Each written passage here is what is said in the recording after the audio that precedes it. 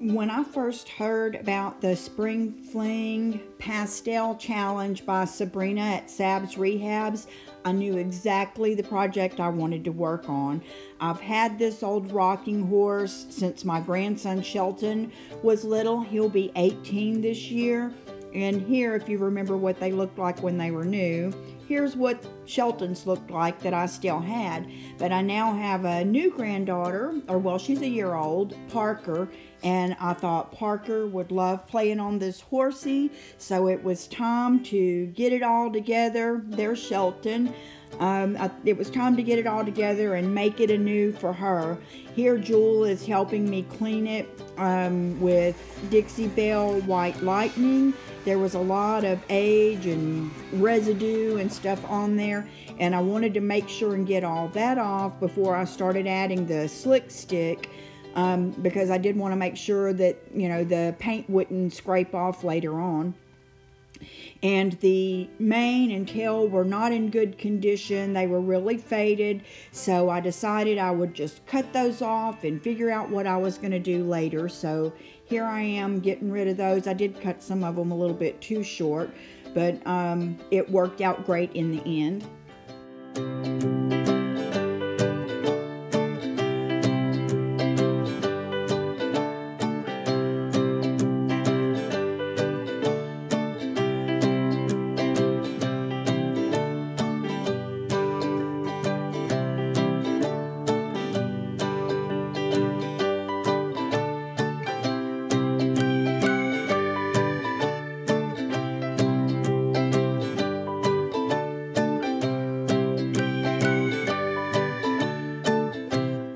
The slick stick is a problem solver that is specifically for putting on slick surfaces like laminate or glass or plastic and things like that, to give yourself, it's called an adhesion primer, and it gives your paint something to adhere to by giving a little bit of what's called tooth onto your project.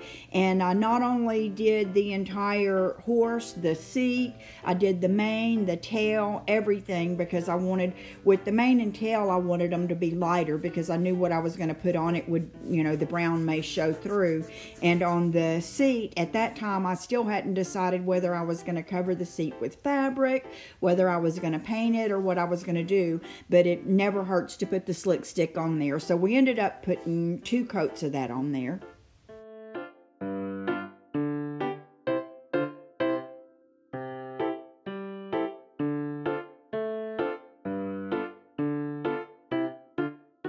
I had one of these, we called them hobby horses back then. I had one of these hobby horses when I was a little girl, and all of my kids had one. I think back in my day, everybody, you know, all the kids had one. It was a very popular toy, and the same thing, I wanted my kids to have it because I had enjoyed it so much. And now I don't know if they're as popular as they were back then, but I really think that Parker's gonna love it.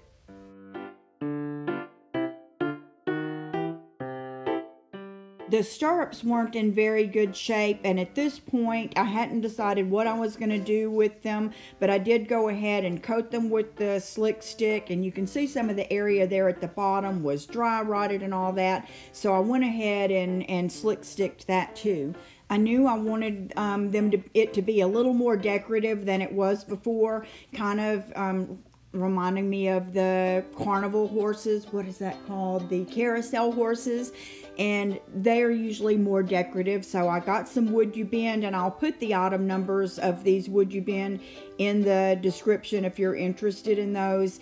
Wood you bend are wood decorative elements that you heat up with either a heat gun or a blow dryer, or, you know, I guess put them down in an electric skillet or whatever to heat them up, and then they become bendable and moldable and shapeable to your surface. So I had a few edges and curves I wanted to go around here, so I heated these really well, then I glued them down with wood glue and taped it to sit.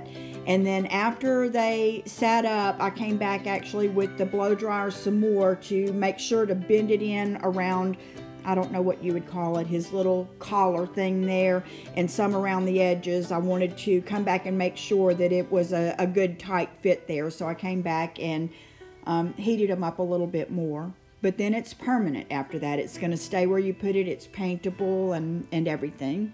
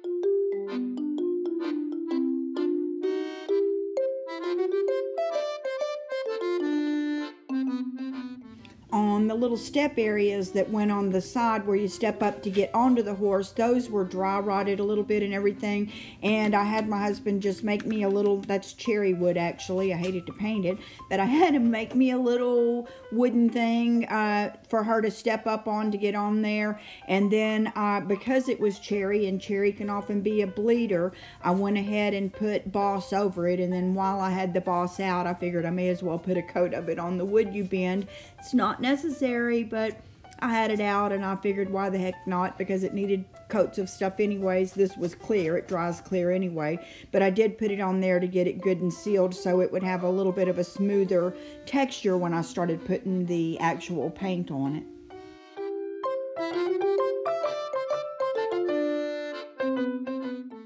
I think I mentioned that the stirrups weren't in good condition, so I went ahead and put some slick stick on those. But then actually when Jewel was cleaning those, a hunk came out of one of them. So what I did at this point was use Dixie Belle mud to seal in the area where it cracked and a hunk came out, and I sealed it with this. And what I'm going to do, it wasn't done yet at the point of this video, is to put some of that sprayed bed liner stuff on it that's really tough. I'm going to spray some of that on it, tape it off, spray that on it, which it only comes in black, but then I'm going to paint over that so that she'll have a good sturdy surface to put that on. And then I decided my first layers of paint would be Dixie Belle Fluff.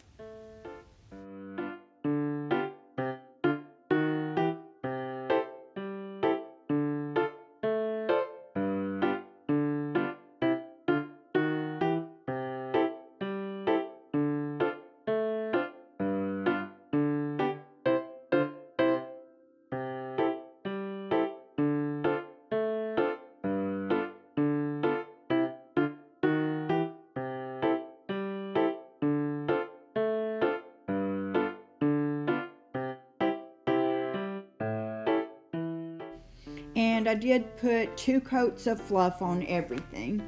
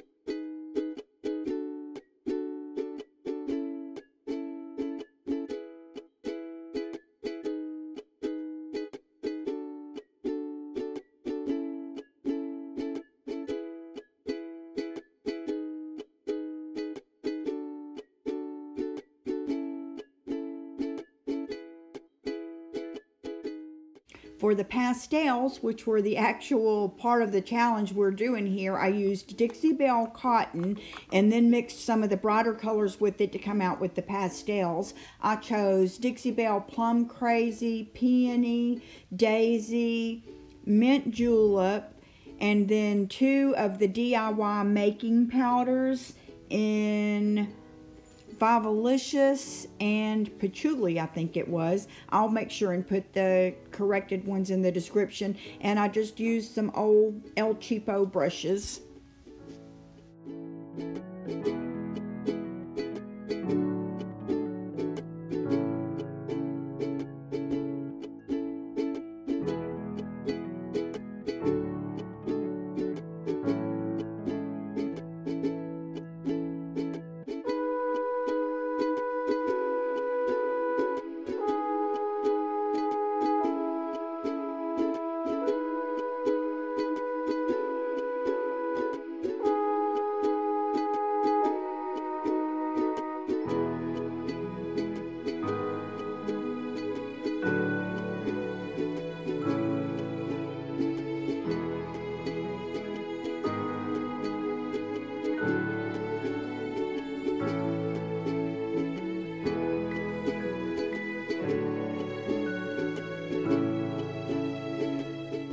The making powders are really awesome. You can add them like I'm doing here and mix with paints to create your own paint colors, or you can mix them with top coats to use them like a glaze. You can sprinkle them in wax, sprinkle them on top of colors, all kinds of really cool things. So I was able to get some really nice sort of lavender purples out of these 2, and I really liked it.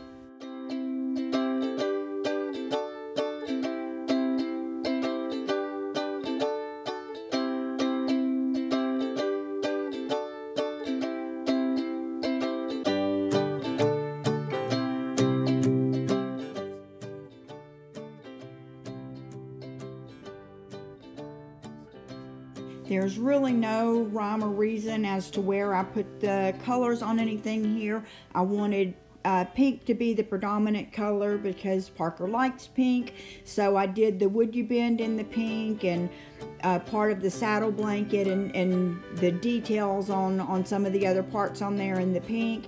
And I think the only other time that I really just wasn't doing it at random was when I used the patchouli in between the all the other purple and the pink in order to sort of blend them together, so that if my hands were a little bit shaky on some of the lines, that it wouldn't show up.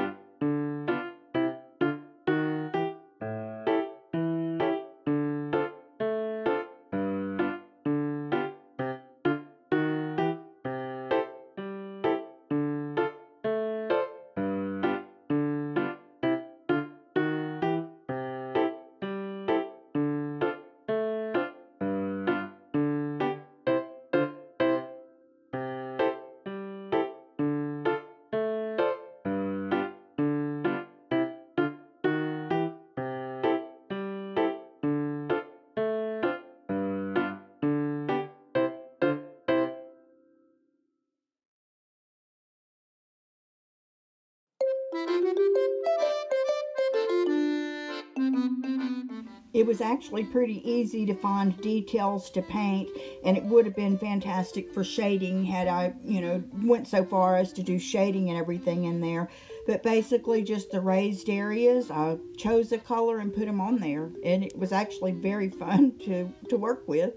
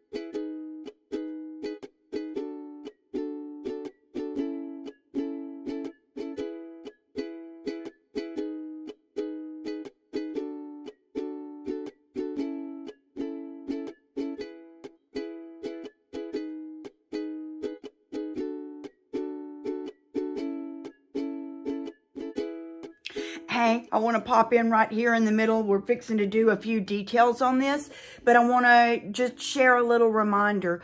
I have a mere inches around this thing to work. I probably have 2 or 3 inches on that side, maybe a foot on that side, and back there maybe 6 inches. I couldn't move forward an inch right now with this camera here and the light right behind me.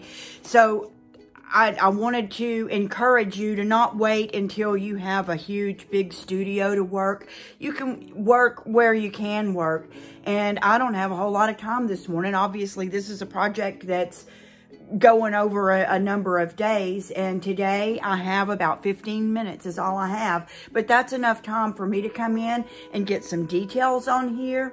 I can move around enough to get up close to it and make that happen. So I just wanted to encourage you for a moment. If you have a project, whether it's a hobby horse like this one or whether it's something else, you don't have to wait until you have enough time to do a whole lot of the project. You don't have to wait until you have a perfect place to work. Just get in there and do it, and next thing you know, your project will be done. So let's hop to it. Today I'm going to work on some of the details. I'm going to use silver gilding wax and Diamond Mousse by Dixie Belle. At first I was going to use gold on here. Now I've decided on silver. So silver it's going to be. Let's see what we can make happen. I'm just going to do this part with my finger. Get some on there like that. Let's see if I can turn it around to make sure you can see. And we're going to hit it right here. And then I'm going to hit these details, the wood you bend pieces that I put on, just a little bit. This is going to, it gilds it a little bit, obviously. But it also gives it a little bit of a vintage look because it ages it just a little bit. And gives it a little extra something, something. Down a little more, we're going to hit this detail right here. It's like I already did. But I didn't. Not on purpose, I didn't.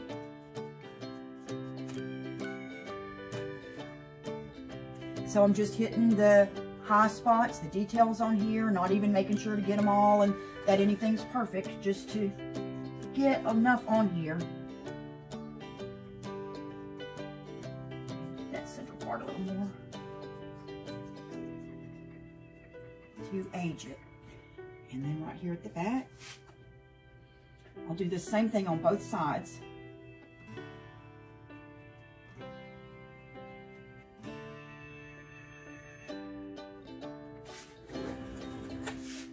We can hit the top edges of these.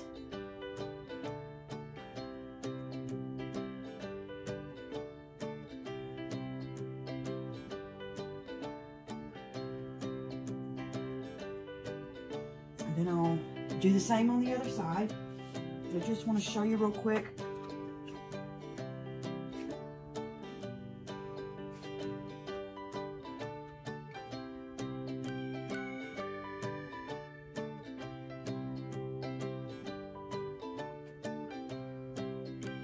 This is just the mousse.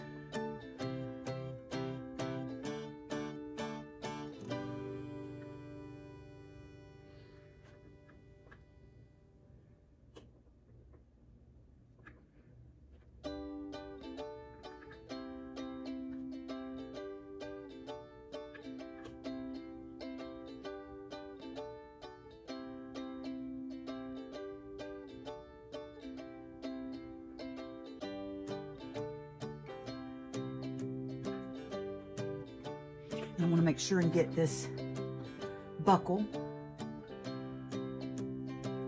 and details here.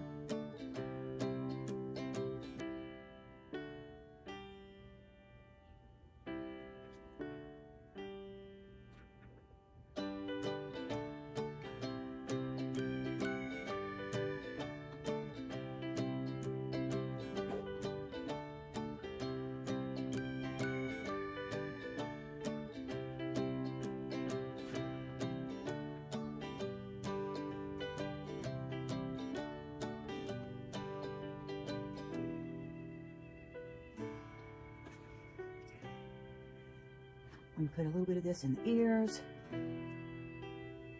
Anyway, I want a little bit more detail. Then I'm just gonna do that same thing on the other side.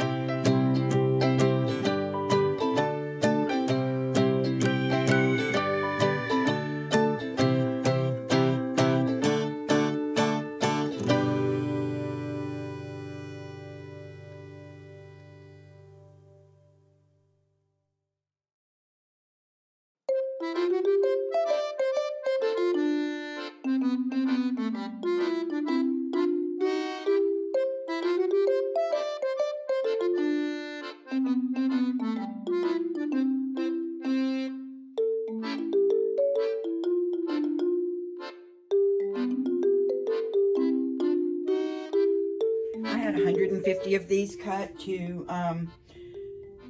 1 inches, or actually 4 of these little ribs by 12 inches. But I've decided that on the mane, that's going to be a little bit too long.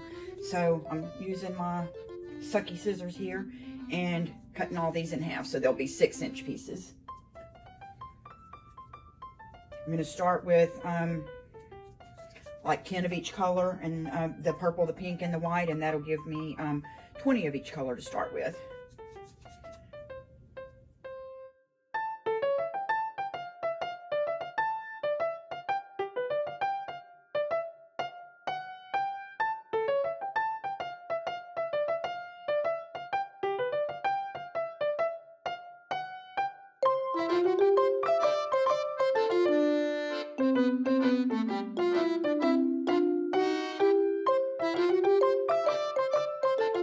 I just kind of alternated between the 3 colors here. I didn't do like purple, pink, white, or anything like that. I just eyeballed it, since some were falling to the left and some were falling to the right. And occasionally, I think 3 different times throughout, I actually glued one right to the center so the old parts of the mane wouldn't show through.